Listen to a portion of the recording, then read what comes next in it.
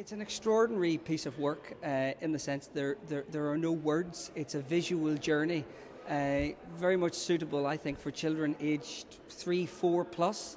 It tells the story of 3 characters that go into a wooded area and have a fondness for all things wildlife and an obsession maybe to capture wildlife and take it home. So the play follows these characters on their quest, and we see what happens when perhaps nature decides to bite back for once.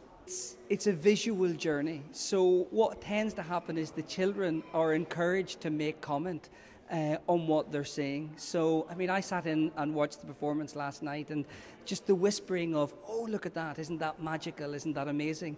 I think it's a brilliant introduction to theatre for children for that very reason. The book is very, very simple in the sense that it has very few words. So it wasn't like other adaptations we've done in the past where you're taking a piece of literature and trying to find new words for it. It was very much playing with the pictures in the book and the essence of the story, the feel. We are playing the Lyric Theatre Belfast until this coming Sunday. I know that the performances we've added extra shows on Saturday due to the demand, and then we go on tour right across Ireland, and you can find out everything about the show on our website, CahootsNI.com.